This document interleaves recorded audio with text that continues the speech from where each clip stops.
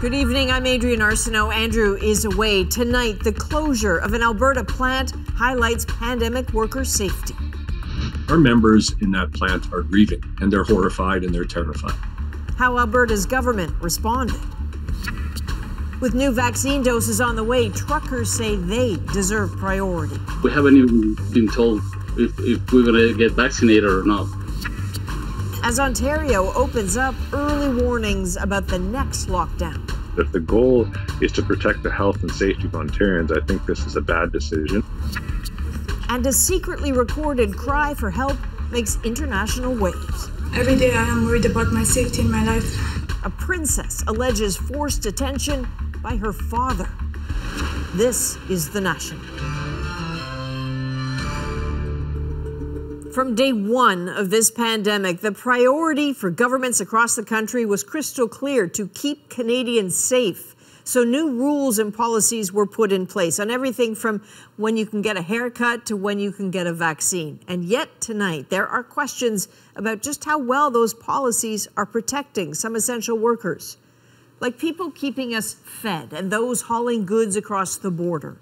In two stories, we will look at two industries: the pandemic dangers and the calls for action from workers themselves. So let's begin in Red Deer, Alberta, where a meat processing plant has temporarily closed amidst a deadly outbreak of COVID-19. 343 cases are now linked to it. And as Aaron Collins tells us, workers are worried. Outside the OlymelNats plant in Red Deer, a sign boasts the facility and its 1,800 workers help feed the world. But a spike in COVID-19 cases here has changed that. The company announced late Monday it was temporarily shuttering the pork processing facility. More than 300 workers there have now tested positive for COVID-19.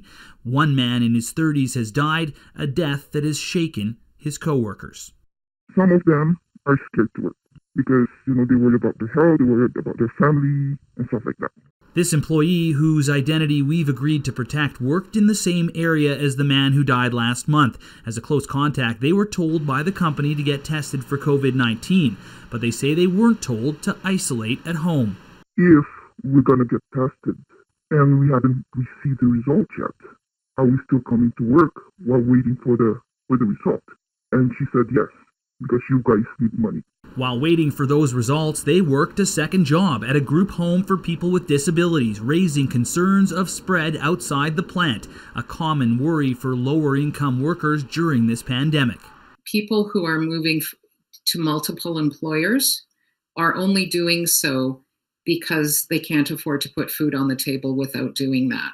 There are now outbreaks at 8 meat processing plants in Alberta, and the union that represents workers at OlymelNats says the province should have closed the plant sooner. We have a deep concern about a third wave, and we need to protect workers in workplaces. Our members in that plant are grieving, and they're horrified and they're terrified. All this as cases of COVID variants continue to rise in Alberta. I know that many Albertans are concerned about these variants, and I am too. I am particularly concerned about the growing number of cases not linked to travel. The province says it inspected the OlymelNats plant 14 times since mid-November, but even as cases of COVID-19 surged in the new year, it was allowed to stay open. Aaron Collins, CBC News, Calgary.